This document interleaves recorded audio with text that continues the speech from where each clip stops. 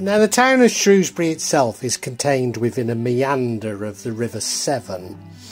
Indeed, there's apart from where the railway is, the only way in is across one of the two main road bridges, the Welsh Bridge on the western side of the town and the English Bridge on the eastern side of the town. It's said within this meander of the river there were 365 pubs. I guess many have closed now, so that will no longer be true. But it certainly is true that Shrewsbury has the third highest proportion of pubs per population of anywhere in the UK.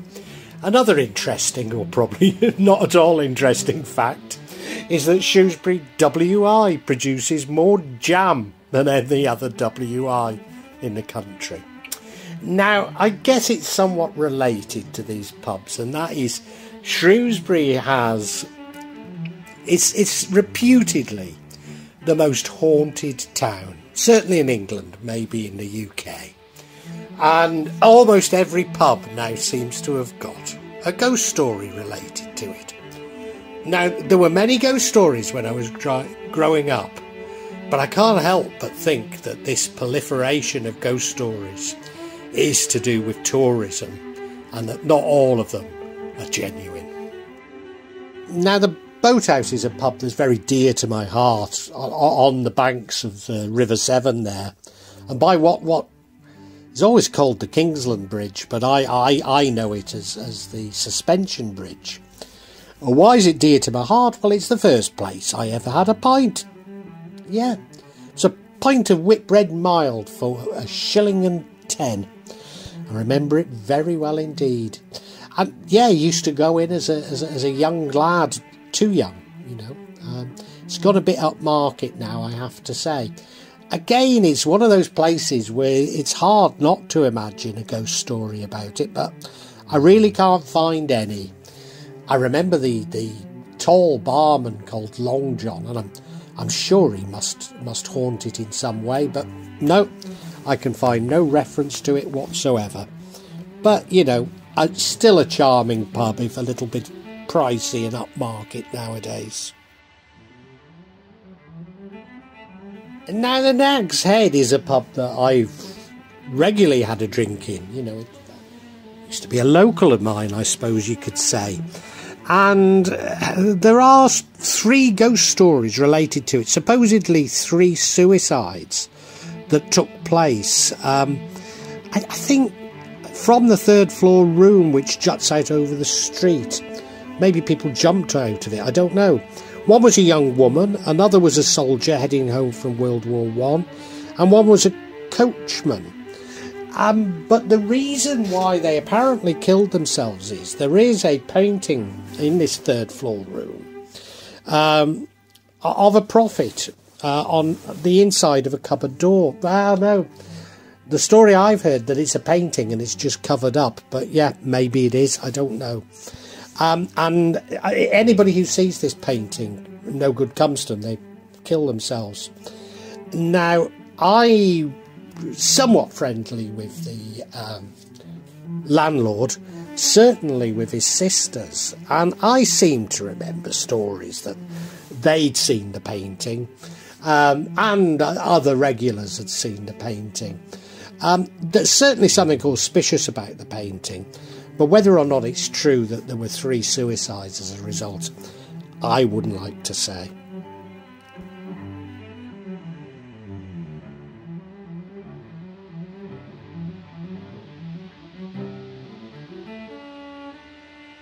Now, during the Civil War, it's said that the parliamentarians used to meet at the Golden Cross until Shrewsbury was eventually taken by the the Royalists used to meet at the Golden Cross until it was eventually taken by the parliamentarians. Certainly I know of a story that links the Golden Cross to the nearby the original St Chad's Church. And it's said that there are ghosts of monks as a result of the monks from St Chad's coming down the tunnel. But why would there be monks at a church? I'm not sure about that one. But there is supposedly a Queen Mother's plate which suddenly shoots across the floor for no apparent reason in the Golden Cross. And yeah, it's quite a current one, but make of it what you will. Now, I said I couldn't understand why there would be ghosts of monks seen at the Golden Cross, because of St Chad's. Old St Chad's was a church. But I find that it was originally a private monastery built by the Bishop of Lichfield. So there would have early on been monks, maybe before the Golden Cross even existed. And I also find that nearby St Julian's was originally a monastery. So there would have been monks in this area, so I guess it's all possible.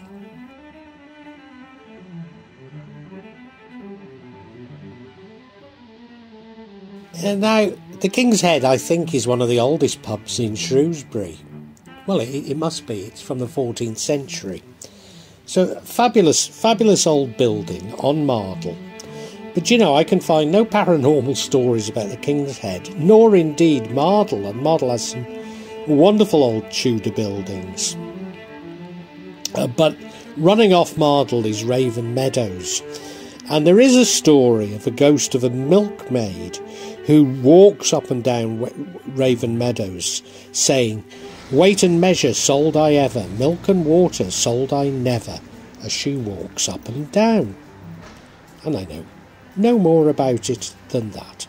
Well, yet again, some more information has come to hand, and that is the milkmaid that walks up and down Raven Meadows was apparently disturbed when they were building the Pride Hill shopping centre. The Pride Hill Centre, yeah. And the builders could hear her singing that song as they built the centre. And furthermore, I said there were no ghost stories emanating from the King's Head. But I find that some people do claim that ghosts have been seen in the King's Head. Particularly, they can hear something being dragged along the floor of the upper floors, despite them being empty. But I know no more of it than that.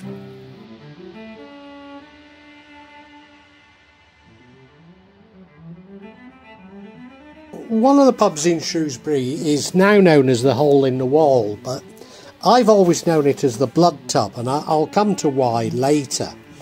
But it's reputedly haunted by Lady Sarah, who's meant to be seen making her way through the pub after hours, apparently smiling. Apparently she's not a malevolent ghost.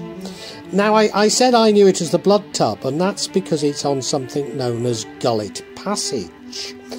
And I'd always been told that when people were hung, drawn and quartered, they were dragged down Gullet Passage. However, there is a counterclaim, and that is that there was a pub, don't know if it was the Blood Tub, but there was a pub there called the Gullet, hence the name Gullet Passage. Of course, it doesn't preclude both from being true, does it? No.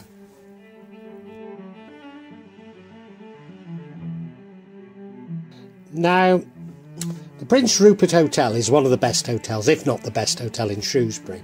It's said to be where Prince Rupert had actually lived. I'm not too certain if that's true. But it's certainly reputedly to be one of the most haunted places in the whole of Shrewsbury. Many ghostly apparitions are said to emanate from the hotel, including poltergeists, and people smell, hear or get touched by things. The Prince Philip suite is said to be haunted by a spirit of a jilted bride. She's said to have hanged herself in the room after her groom left her on the wedding night. The sceptre of a hanging woman is often seen in the room, and she's also believed to be responsible for moving objects around the room. People have reported an unseen presence sitting down on the bed in the Prince Rupert suite. This is also a ghost of one of the hotel's maids named Martha, who has been witnessed wandering the stairs next to the Prince Rupert suite. A medium who visited the hotel is said to have encountered her. One of the most famous encounters was during the filming of A Christmas Carol, when one of the directors of the movie was staying in the hotel and he saw a ghostly male figure which disappeared through a wall. Pillows had been taken from guests, and some of the guests themselves had even captured the apparitions on camera. I don't know how true these all are, but I suspect there may be some truth that Prince Rupert did at least stay in the hotel itself. In the house itself.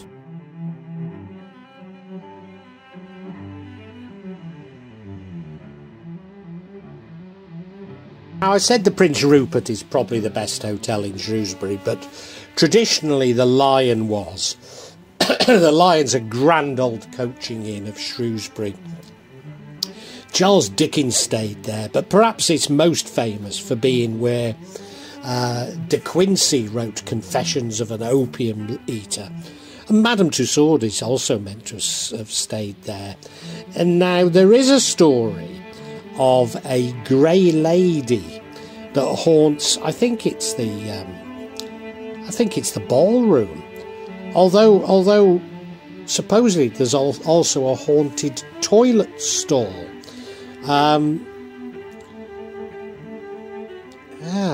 Let's see. No, grey lady lingers between the powder room and the stairs in the hotel's Adam Ballroom. I see. So it's the powder room, or the ladies' toilets of the ballroom, where she's said to haunt. Now, my biggest memory of the Lion Hotel is where I nearly came to blows with Nick Griffin and who I assumed to be. Yeah, Nick Griffin and who I assumed to have been John Tyndall. Now, I've no idea, but I know they tried to pick a fight with me because I was wearing a badge saying Funk Against Fascism that they took objection to.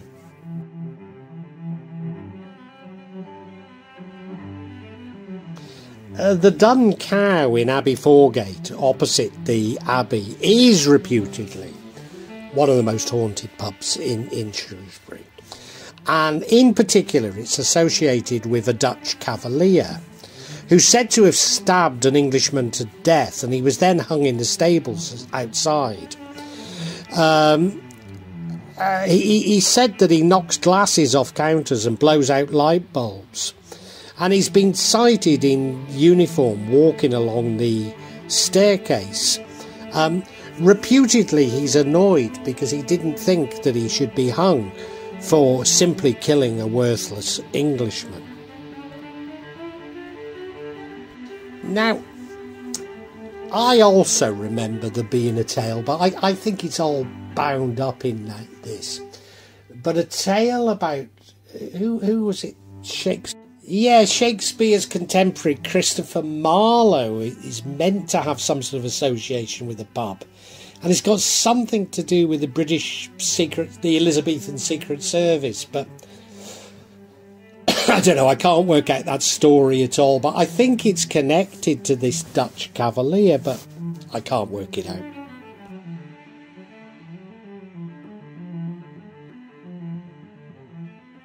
The old post office is, it's called the old post office because it was a post house, in other words, where the stagecoaches came.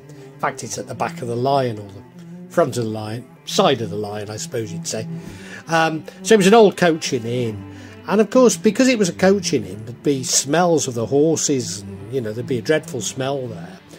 So they used to have ladies selling lavender, so that you stick them up your nose so that you didn't have to smell the pungent smells.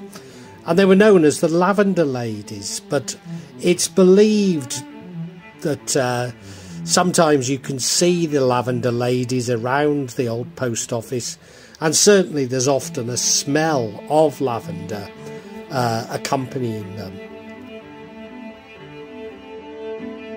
Another story about the old post office is that there's apparently the body of a murdered cellar girl in the cellar, and apparently a visitor to the old post office, a young shop trainee who was staying there, and he was a bit of an untidy person, but every morning he'd find his clothes that he'd just thrown around the room neatly piled up, and his bed sheets tucked in.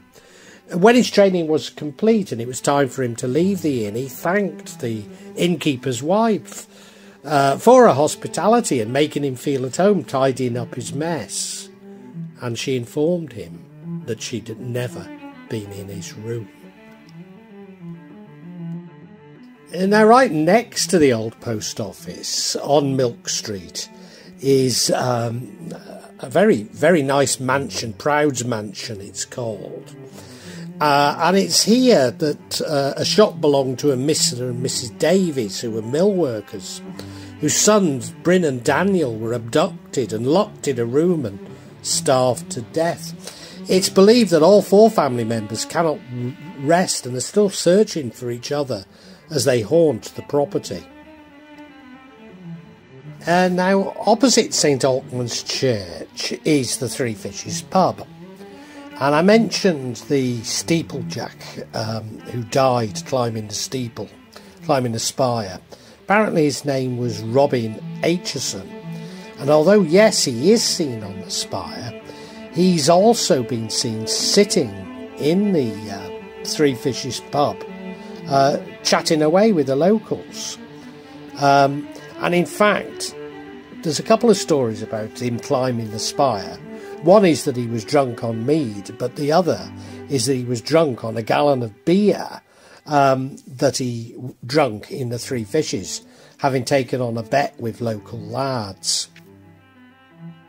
This is the Yorkshire House pub. Now, I can't find any ghost stories associated with it, but apparently there are Halloween decorations up all the time here because of it's the home of Shrewsbury's sort of rock alternative crowd.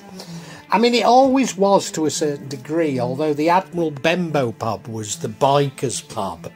And strangely enough, as this young soul boy used to frequent both of them. Now, I say I can find no ghost stories about the Yorkshire House, and it really is the sort of place that you'd expect to have them. But what I can tell you is, you know, there is a story associated with it that is rather strange. And that is that on Friday the 4th of April 1980, at around 1 o'clock in the afternoon, the term modern soul was first coined in this pub.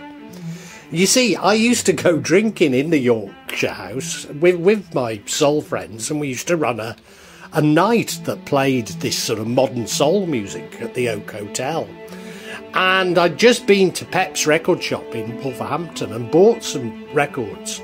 And for the first time they had 1980 written on them. Up until then, we'd called this sort of music 70s. A branch of Northern Soul, but, you know, this was 70s Northern Soul. But I said, we can't call it 70s anymore. Why don't we call it Modern Soul? And the rest is history. From this rockers pub in Shrewsbury. Now, the Loggerheads. I mean, I think its real name is the Shrewsbury Arms, but the coat of arms of Shrewsbury contains 3 loggerheads, so hence this pub is known as the Loggerheads, and there's one I've frequented many, many times. A lovely charm, one of the probably the nicest pub in Shrewsbury, and certainly the most traditional, original pub in Shrewsbury. Now, I'm not aware of any paranormal activity that's associated with it, but its real claim to fame is it's one of the last pubs to admit women into it, and certainly there was a men's-only room until 1975. Now, you might find this a bit shocking, but another claim to fame that Shrewsbury has is Shrewsbury is the origin of the rule of thumb. And what the rule of thumb meant was that a man was not allowed to beat his wife with a stick any thicker than his thumb. And now, of course, what always happens with Shrewsbury is I do a little bit of research. I try and think what I know. And then some new information comes up, and that's happened with the Loggerheads. And that is apparently the Loggerheads at one time was a brothel. And the current landlady has apparently seen men, pints in hand, queuing up the staircase to go to the brothel. Now, such stories seem to abound in Shrewsbury, and I'm not sure about them at all. But what I would say is, if anywhere's got to have a ghost, it would be the Loggerheads.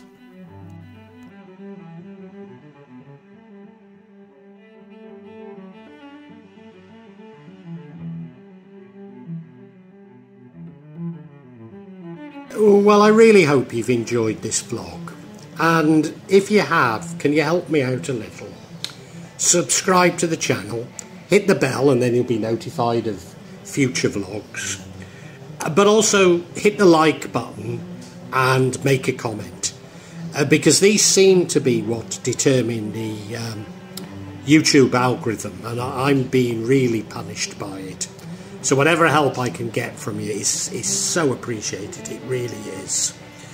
When I started this, I was going to do it this section, the real magic of Java. I was going to issue maybe every 2-3 months. Now it's happening maybe every 2 or 3 days. So yeah, if you hit the bell, you'll hear about it. And thank you so much. Thank you for listening. Really heartfelt thanks.